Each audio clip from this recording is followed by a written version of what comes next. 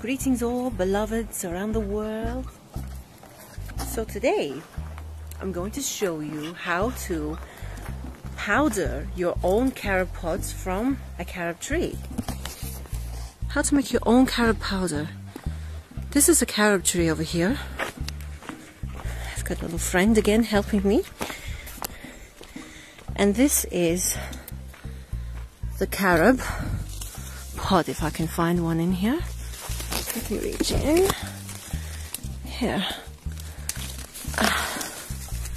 And when they... Here it is. And when they make the carob powder, contrary to what you may think, they actually use the pod, which is the sweet part, rather than the seed. And to eat the pod, it's actually quite sweet. I've got a seed here. Here's the seed. If you can see that. I'll put that in the garden. And the seed, it does have many uses. However, it was the initial method of weighing carats of gold back in the ancient days. And that's where the word carob comes from, is from carrot. Well, that's where the word carrot comes from. It comes from carob. So I'm going to show you how to make your own delicious carob powder. It's a great substitute for all you chocolate lovers. I know I used to be a chocolate lover. I still am. But I don't eat it these days. Unless it's, you know, carob form or something that doesn't have dairy in it. So I'm going to collect these. All these pods down here. These are fantastic to be washed. So I'm going to collect these pods all down here. It's going to be a bit of a job. That's okay. And these ones on the tree. And make some delicious homemade carob powder. So let's get to it. I'm going to show you how to do it. Down here, a beautiful organic homegrown carob pods. They're a little bit dirty, so I'm going to give them a really good rinse with just regular, in this case, rainwater, because we have rainwater tanks here. I'm going to give them a good wash. And then we are going to break them up and break the pods up, take the seeds out and put them on a tray in which we can either leave them to dry for a few days, or in this particular case, I'm going to put them on a baking tray and put them in the oven at about 50 degrees Fahrenheit. So 50, I mean, you know, it's like a regular, maybe mid-mild day, maybe a little bit more. I may put it in the 60s or 70s to dictate a sunny day and like a drying effect, because we want it a little bit dry in order to ground them, because they're quite moist now, and we want them dry. So I'm going to give them a good wash, and then we're going to put them on a tray. So I'm going to spend a little bit of time washing.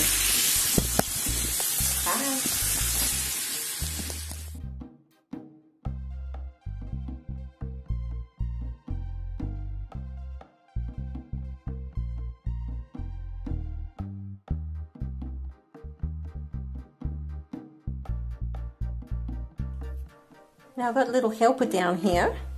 Hello. So the way we break this, we're just going to, I can't do it because I'm holding the camera, but you can see as I've only just started, I've got a lot to do. I'm getting very busy. There's probably a couple of methods, quicker methods the way I'm doing it, but you can actually use like a pair of pliers or like wood cutters or something to break these, or a sharp knife. But I'm actually just gonna do it the old-fashioned way and break these by hand. I mean, I can't do it properly with the camera, but eventually when you break it, you're going to get the seed, which I've put in here, which is very difficult, which is very hard, I should say, not difficult. So let me try and get the seed out. Okay, here's one seed, right there, like the size of a pea. They're very rock hard, they will break your teeth if you're not too careful. So I will come back to you when I'm finished the whole bucket. And I've got my baking tray here. Like I said, I'm going to put them in at about 50 or 60 Fahrenheit, which is just, you know, the same temperature as a warm day. And I will show you when I'm done. Okay, so I just wanted to show you my progress so far. I worked out the best method to open the carob pod, and that's actually to get a really nice pair of scissors that are pointed at the end, which can help you slice through this part of the carob seed, and you just go around this part of the carob seed and you can just peel it open like I've done here. And I've just collected all the seeds, and yeah, so the scissors are the best way to split the pod and get the seeds out. So as you can see, they have the consistency, they're a bit like popcorn kernels, so they're all, yeah, and they are hard as rocks. They are very, very hard. So now I'm going to take the seeds out, and you can see I'm not even, you know, I'm like a quarter way down the bucket. I'm going to keep those seeds in there, and I'm just going to spread these out. And I'm going to put this in the oven for about, you know, I'm going to monitor it. I'm going to try maybe 4 hours, 3 or 4 hours at 50 degrees Fahrenheit. Maybe, actually, you know what, maybe about 75, which is, you know, typically consistent of a normal mild day. 75 Fahrenheit in Celsius, maybe between 25 to 30 degrees, or 25 to 33 degrees, I think, maybe, I don't know, but at least, you know, it's going to be about 75 degrees in the Fahrenheit in the oven, and I will just check that every hour and see how dry it is, and then after it is dry, then I will pulverize it in a bigger, like a big chopping pulverizer, and then I will put it in a smaller, finer one, which is like a coffee spice grinder. So first I'm going to dry it. So that's the result. Let's go to the oven and put it in there. I'm going to cook it. So at 75 Fahrenheit, you know, it's typically just going to dry as if it would be a hot day, and just let it take its time, and because I want this to be raw carob. I don't want it cooked. I can roast it if I want, and actually roasted carob is very delicious, but then of course it loses its nutrients. I'm sure it withholds some of them, but not to the extent that raw carob would. So I want to keep it raw because I'm wanting to go back raw again, so I'm slowly transitioning now from a vegan diet back into a raw vegetarian diet. And the best thing with any kind of transition is to incorporate as many different foods as you can, natural foods, and really experiment, you know. Don't be afraid to try different foods and to get to know different things. And you know, this is from a wild carob tree. The tree was there even before houses or anything were in the area. So, you know, it just shows you. And look at all these carob seeds. I mean, come on, that is like hundreds of thousands of, you know, carob pods in there. One seed, it only takes one seed to grow a tree, you know. So I am happy to send people these. I will sell them maybe for a couple of dollars for, you know, maybe 50 seeds or something. So let me know if you'd like to purchase some, and I'll sell them. I'm not sure how legal it is to sell them. I'll have to find out the protocol about sending seeds and things online. But if you don't have carob seeds and you'd like to try, then by all means I'd be happy to send you some so you can experiment and try yourself. So yeah, let's put these in the oven. The smell is amazing. My hands just smell just like carob. Actually, I'm going to give this a little rinse first because I did pick up small, tiny fragments of dirt. I did give it a good 3 rinses, but I'm going to do it again now. That way it'll be nice and clean when I put it in the oven. So let's give it one more little wash, and I will see you after the drying process in the oven.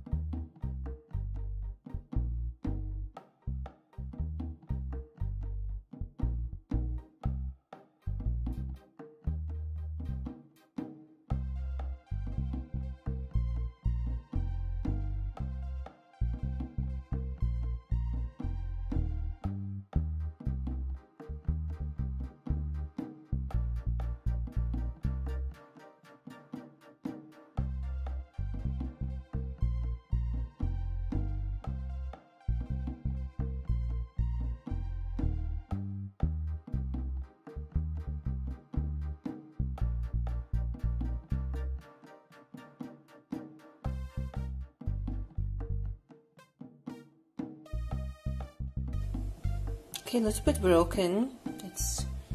There's still some chunky parts in there, and so what I've been doing is just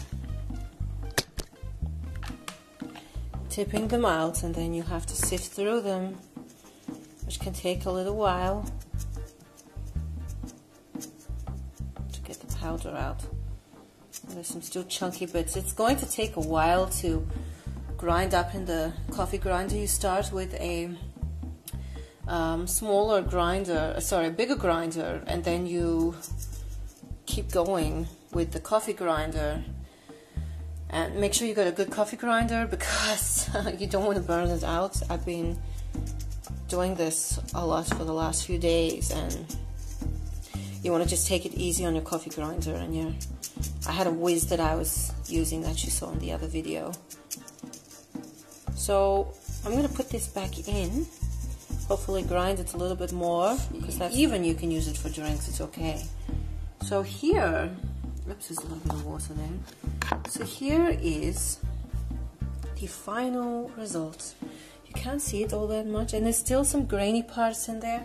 And also what you can do, and what I would do also, is add another sift on top of this one to get those really, it's actually quite powdery now. But even just to get the rest of those grainy parts out, get another sift and put it on top and have a, you know, like have a dual sifting thing going on. So you can see the consistency is actually really grounded, and it's very soft, and the smell is great. So this just goes to show you that you can truly make your own homemade carob powder. Healthy, it's a great substitute for chocolate. It doesn't have the toxins in it. It's very animal friendly. Dogs can eat it. This dog here loves it. She's been eating these pods here. She saw me eating them, and then now she started eating them a lot. So it's good for dogs. It's okay. It doesn't have that toxin in it that is fatal for dogs, which is, it's found in cacao, it's found in chocolate, in the cocoa. So this is good. So yeah, I have got another 3 courses of a bucket to get through. So I'm going to go off and start potting those ones and drying those out. And I just wanted to show you that it is very possible to have all your favorite foods in natural form. You can grow them in the garden. Like everything you eat, like let's just say if it's manufactured or synthetically produced, you know, in whatever capacity that may be, you can do it in natural form. And everything's come from the natural form anyway. It's just that with mass production and commercialization and manufacturing, everything's done on a mass scale, you know, and it takes that intimacy out of making your own, regular household produce like carob or flour or your own pasta and growing your own vegetables. So like I told you, everything's going back organic for me now. Everything's going back to basics and simplicity. So yeah, I hope you enjoy.